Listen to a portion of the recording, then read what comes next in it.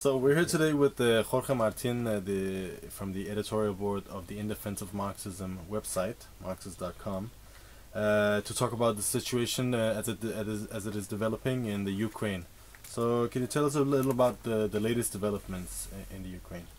Yes, as you know, there were the referendums on the 11th of May in Donetsk and Luhansk, and a big majority of people expressed their will to be independent or to have some sort of self-determination. Now, over the last few weeks, this is the final result of a strong movement that's lasted for many weeks of opposition to the Kiev authorities that came to power after the overthrow of former President Yanukovych.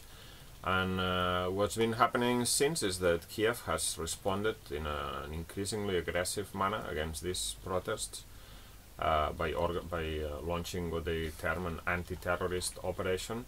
But the truth is that this anti-terrorist operation has failed on all accounts. They've launched 3 waves of this anti-terrorist operation.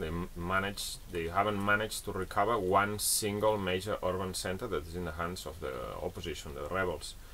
And this shows many different things. It shows, on the one hand, that the rebels have mass popular support. It might be that only a small number of people are actively involved in the armed actions of the rebels, but they clearly have support from the population at large, passive or active support. And it is also clear that the anti-terrorist operation of Kiev, i.e. the sending of the army, Ministry of Interior troops, National Guard and other troops against its own population, has backfired and has pushed people in the southeast, particularly in Donetsk and Luhansk, further away from the Kiev authorities. There's many people interviewed by Western journalists that were saying that we were not necessarily in favor of independence before, but now, after seeing what they've done, we are in favor. And you've seen wave after wave of this anti-terrorist operation where Ukrainian army troops and Ministry of Interior troops were surrounded by unarmed civilians, and there was fraternization and the soldiers refused to fire. This is what the real situation on the ground is. What is the future for these republics that have been declared? It's difficult to say. Contrary to what the Western media and governments have been saying, Putin does not want to take over these 2 regions. It is one thing to take over Crimea, where there was an important naval military base for Russia and is a point of strategic importance, where there was an overwhelming majority of the population in favor of joining with Russia.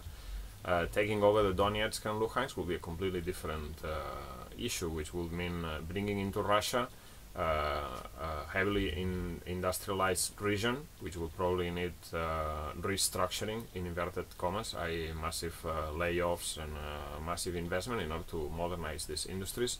And also at this point it will mean bringing into Russia restive and rebellious population, where the working class is taking more and more, playing more and more a role in organizing in these 2 regions. Can you explain a bit about the the latest developments in these 2 regions and exactly this thing that you say about the working class intervening on a larger scale?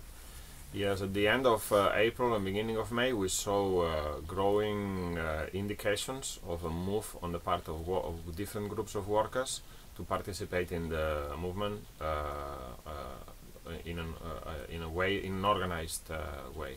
There was, first of all, the strike of the miners at Krasnodon, in Krasnodon Ugol mine, which is owned by Rinat Akhmetov, the richest man in Ukraine, an oligarch who is based in this region. And this strike started, the spark of the strike was demand for higher wages. They wanted a 50% wage increase, but also they were demanding the freedom of political activity, i.e. some miners who had participated in pro-referendum demonstrations in Luhansk, they have been sacked or threatened with dismissal and so on. Losing your job in any of these regions is a very important thing. It means you become poor. And so this was also one of the demands. So it was also a demand for political, for freedom of political activity. There was also one second. There was also another movement in a town called Kiev in Donetsk. This is a town of maybe 120,000 people, industrial town in Donetsk.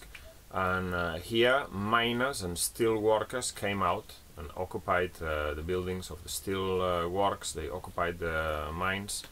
And this was also demanding the freedom of political activity. Amongst other things, they demanded that miners and steel workers will be allowed to join the Donbass People's Militia without fear of reprisals. It was a big movement. It only lasted for a few days, and it seems to have receded now, but it showed the entry of the working class in the movement.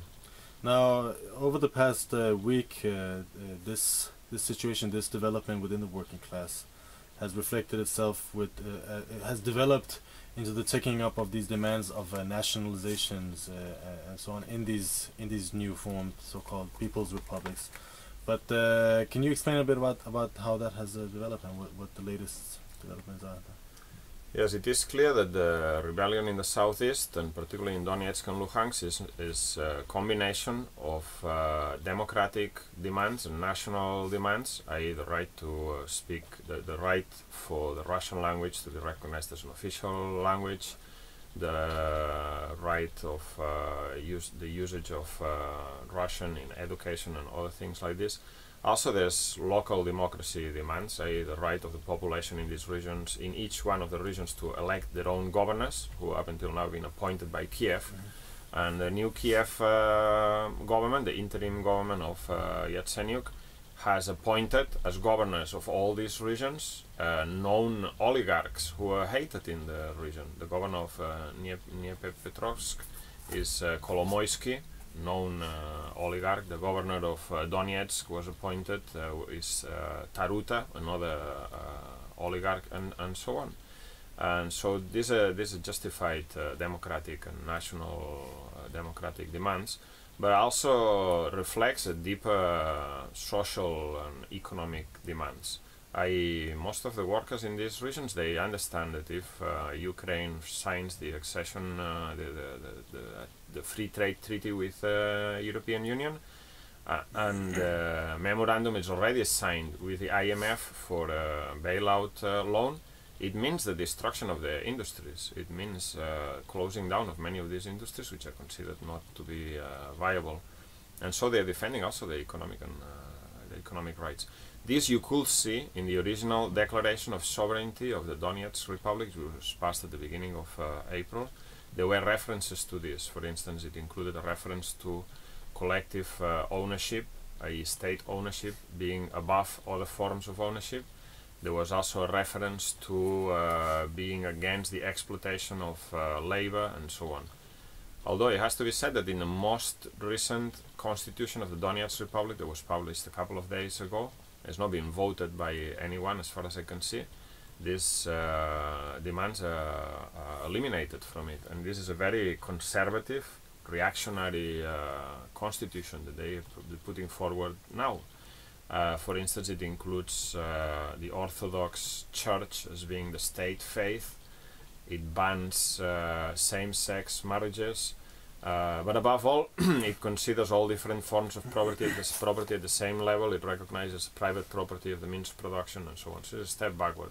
But at the same time, there is a contradictory movement. For instance, Ponomarev, the people's mayor of Sloviansk, one of the cities that has resisted the anti-terrorist offensive of Kiev, declared a few days ago that all property will be nationalized, that there will be nationalization of all industries in the city, that these industries couldn't be left in the hands of unscrupulous businessmen. He already nationalized the city's central market on May Day. So it's clear that there is a push in that direction that comes both from a strong anti-oligarchic movement which exists throughout Ukraine, not only in the east and in the south, but throughout Ukraine. These are the people who robbed the country for 20 years since the restoration of capitalism, and they are really hated. but it also comes from a practical point of view, because most of the oligarchs have sided with Kiev, so therefore they are against the Donetsk Republic, and this is pushing the Donetsk Republic to retaliate against these oligarchs. The latest example we've seen today. In the last 2 or 3 days, Rinat Akhmetov, the richest man in the Ukraine, an oligarch who is based in this region, where his companies employ 300,000 people, mostly industrial workers, miners, steel workers, and so on. He has said that he is starting a movement for the Donbass to remain, the Donbass, i.e. these 2 regions, the Donetsk basin, for these 2 regions to remain part of Ukraine. And he started to mobilize. He threatened to organize a demonstration in Mariupol a couple of days ago, which was then cancelled. And today he was supposed to have called a general strike of his workers and a demonstration in Donetsk, which seems not to have materialized. But in any case, he's taking a very strong stance of mobilizing the workforce in his factories against the Donetsk Republic, and in order to maintain unity of Ukraine. And this is obviously being considered as a provocation by the Donetsk Republic. And the president of the Donetsk Republic this morning, Denis Pushilin, at lunchtime today has announced that this is a declaration of war, the fact that the oligarchs have refused to pay tax to the Donetsk Republic, and that they're going to proceed to nationalize the properties of the oligarchs, which, whatever the reason might be for this, is obviously a positive step forward from any point of view. Mm-hmm. How has the reaction of the Kiev government been in response to all of this? Well, since the anti-terrorist operation started against Sloviansk and Donetsk, Luhansk, and so on, the government has moved very quickly towards an extreme nationalistic position. And because also the regular army and the state apparatus, the police, the Ministry of Interior Force, and so on, cannot be relied upon to carry out this war against the Ukrainian population in the south and in the east, they've had to rely increasingly on the fascist elements, fascist and Nazi elements, paramilitary fascist gangs, which have been incorporated into the state apparatus in 2 different ways. Some of them have joined units created directly by the Ministry of Interior, like for instance the Azov battalion of the Ministry of the Interior, which is mainly composed of people from far-right Nazi organizations like the Social Nationalist Assembly, the 14th Centuria, the Brotherhood, Patriots of Ukraine, and they go with the Nazi symbols. They join, the volunteer for these units, and they are sent to fight in the front. And they're carrying out the most vicious attacks, you know, for instance, in Mariupol, where they fired on unarmed civilians, Krasnoarmeysk, where another unit, the Dnieper battalion, fired on unarmed civilians, killed 2 people.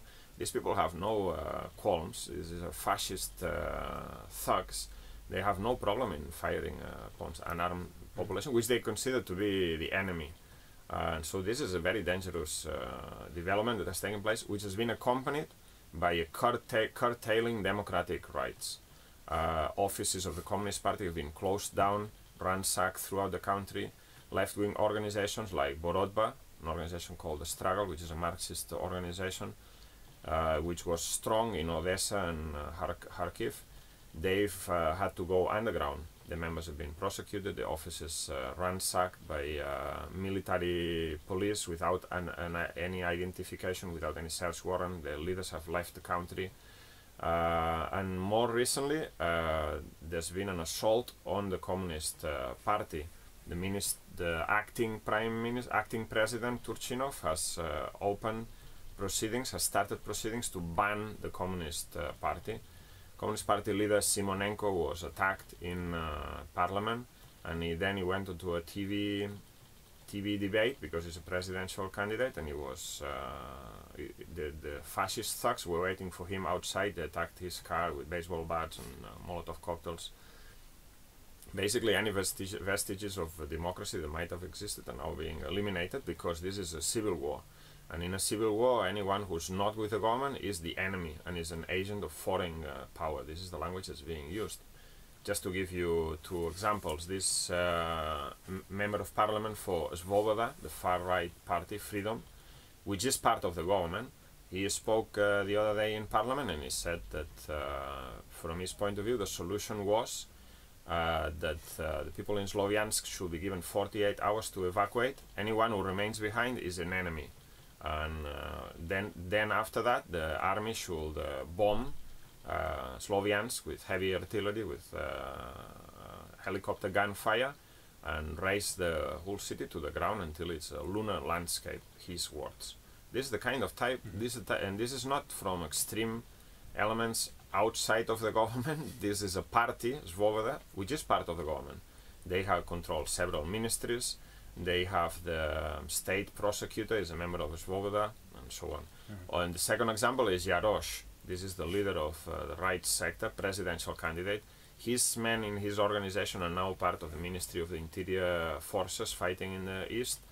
And he also said that, in his opinion, the only solution for the situation in the southeast was counter-guerrilla operation, where the leaders of these republics and the leaders of the Sloviansk People's Council should be taken out, i.e. assassinated. This is the position is being put forward. And there's kind of a competition to see who's the most extreme.